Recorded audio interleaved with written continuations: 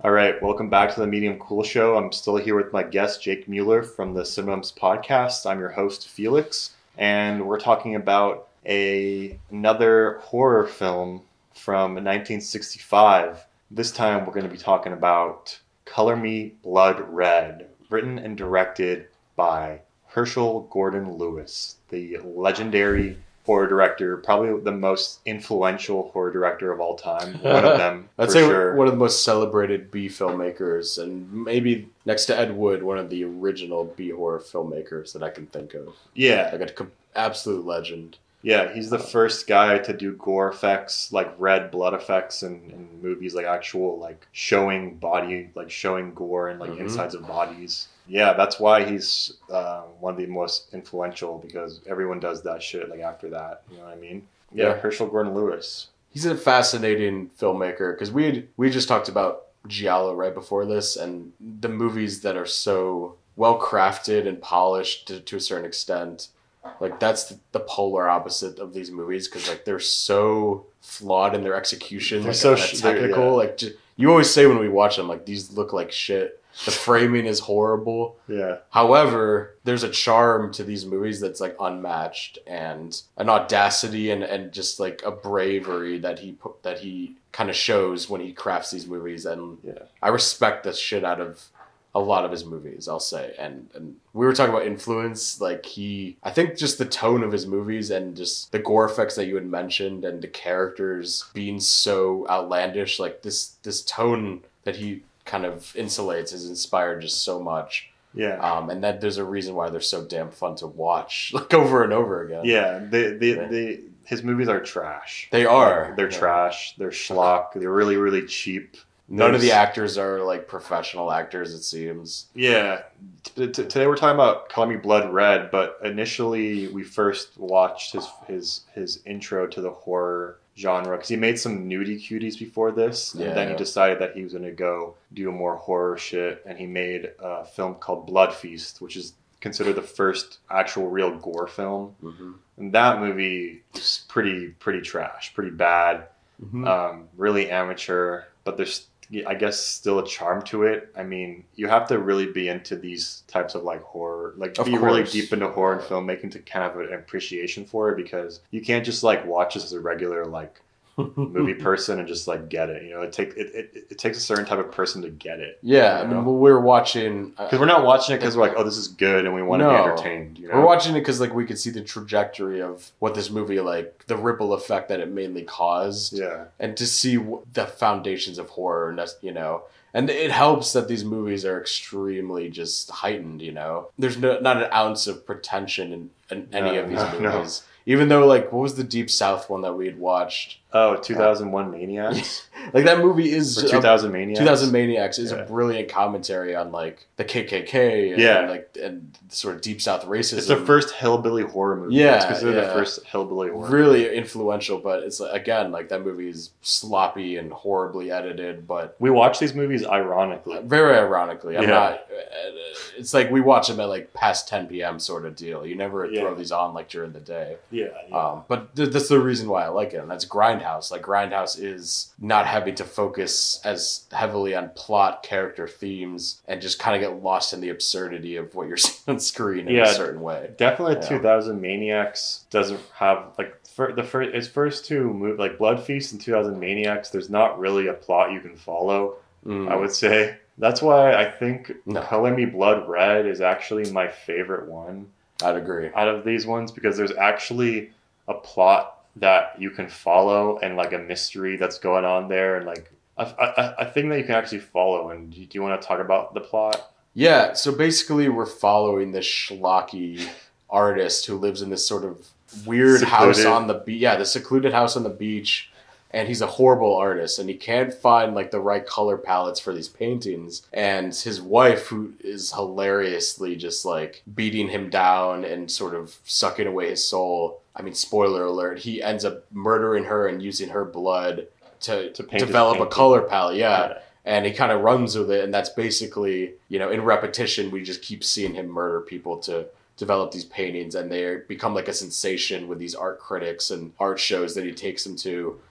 I didn't mention this when we watched it, but there's a Roger Corman film called Buckets of Blood with a very similar plot. It's a good plot. Like, it's actually a really good plot. Yeah. It's just the execution that's really poor. Really poor, yeah. Like, it's this movie, we were laughing because it holds on shots for like an obscene amount of time when he's like coloring these photos, and the blood effects just look bad. Yeah. And they hold on it for super long because you could tell like maybe he's kind of thinks he's like got the goods with these effects, but it might be just a little tad underdeveloped. But it's just interesting because it's like an artist that's looking for inspiration and his paintings aren't selling, and then finally he sees that, like, I think he cuts himself, and then he starts using his own blood, but there's not enough blood to, like... That's right. And he's like tries to cut his wife, and his wife's like, "What the fuck are you doing?" And then, like, I guess they get into a fight, and he kills her, and then he starts using her blood for this painting, and he shows it to the gallery owner, the dealer, and they're like, "This is a masterpiece. This is a masterpiece. Like, how much for this?" And he's like,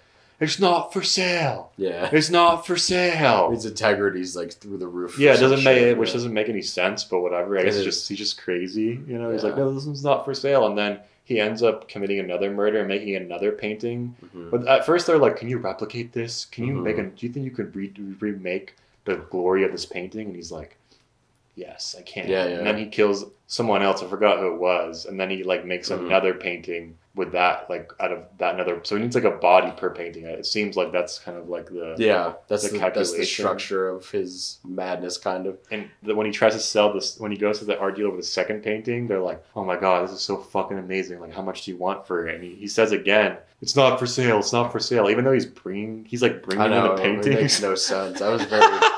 I was bewildered by that shit, dude. And I think he's attempting to make like a commentary on like he bled for his work. Literally blood was shed, and like that his art is beyond, capitalism at this point. Yeah. But the problem is, these movies are just so schlocky. You can't really buy into any like overarching themes, but like you can tell he's trying though. Like he's definitely trying to. It's like if there is an overarching theme, it's not on purpose. No, yes. I don't know. Yeah, that's the thing. I don't know.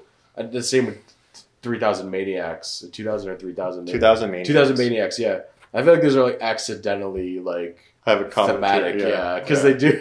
I think he would just like, wouldn't it be funny to shoot in the Deep South, like, and these people just get brutally murdered by all these crazy right wingers, and then this is like, what if a painter just went insane and started using blood, to color his paintings? Nonetheless, like I agree, like this is I think is the best that I've seen from him because there is a through line and a character that you can semi relate to while being like a super fun proto slasher, like predates slashers, but. He is murdering people and using their blood for paintings, so it's pretty gory at times too, which is fun. Yeah, and I think with him, I think the reason why he makes his movies is like if the movie and the story is a vehicle for the scenes of violence that like to show the blood. Yeah, for people to actually go to the theater, they're there for like absolutely those scenes of violence, and the movie is a vehicle for those scenes of violence.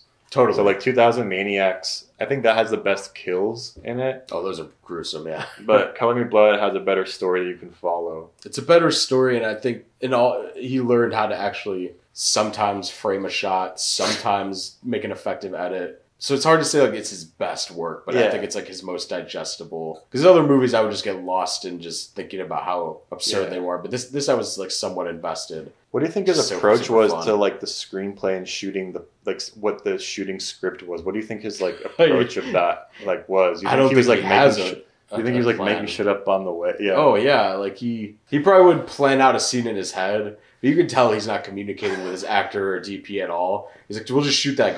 Go on the jet skis, and we'll show you crashing into each other." Yeah. And then because that scene is so haphazard, like nothing's blocked. I think he's just shooting things happening, and like people will walk it like at weird paces, and like everything's off. Yeah.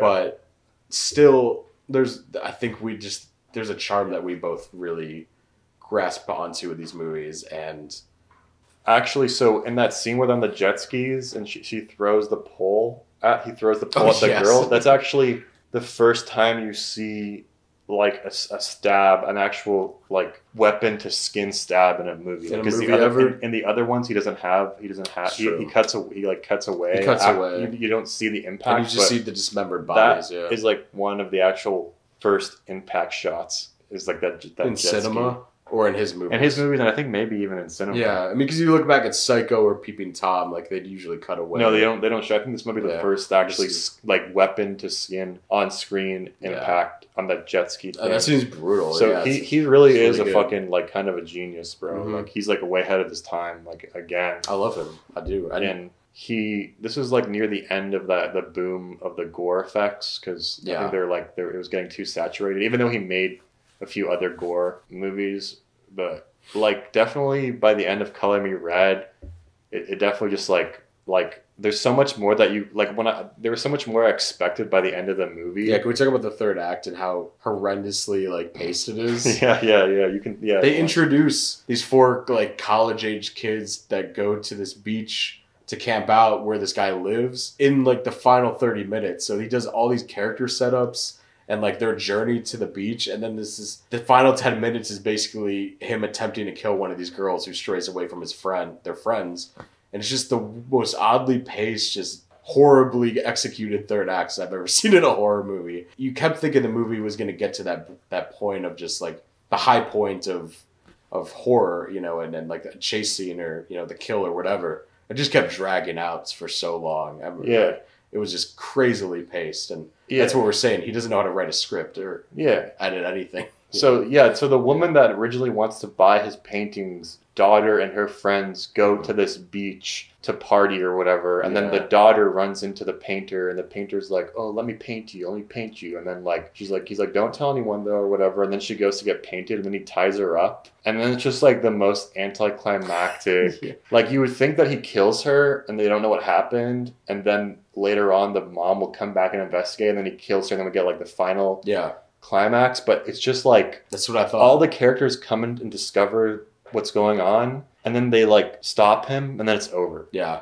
And then there's a weird bookend from the beginning to the end where they burn a painting. Oh yeah. I don't know what that meant. I don't know.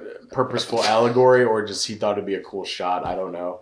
But yeah, I agree. It's just, what the fuck is the pace of that? It's like a whole nother movie introduced in the third act that he tries to cram in. And he just like, he was improvising the final 30 minutes, and especially that final scene in his house. You're like, where the fuck is this going? But I think on the strength of a really good idea that, as you were saying, and some pretty influential kills like midway, you know, towards the end, there's a lot of this movie to enjoy, even though the third act is just kind of just a big limp dick moment, you know. I remember we were watching it, and your roommate came in and started watching it with us, and then he like stopped watching it because he was like, "What the fuck is?" I was going to reference that earlier. What you were saying about how it's so inaccessible to people. It's not, my roommate's not like super into like classic movies, so no, he's like, "What the fuck are you guys watching?" He watches movies to be like entertained, you know. Yeah, he's not interested in like this schlocky, cheap bullshit. So I think it's just because like we're filmmakers, so we're just thinking like, what the fuck is he doing, like type shit. It's not for like mass audiences. Like, absolutely not. You don't just like put this on like with the family or whatever. This is like an acclimated taste. Watching it ironically. I would love to watch this with my kids one day though, because they would be a family of filmmakers, you know. I'll be studying Herschell Gordon Lewis and John Waters and all that. But John Waters, I'm one of my favorite filmmakers of all time.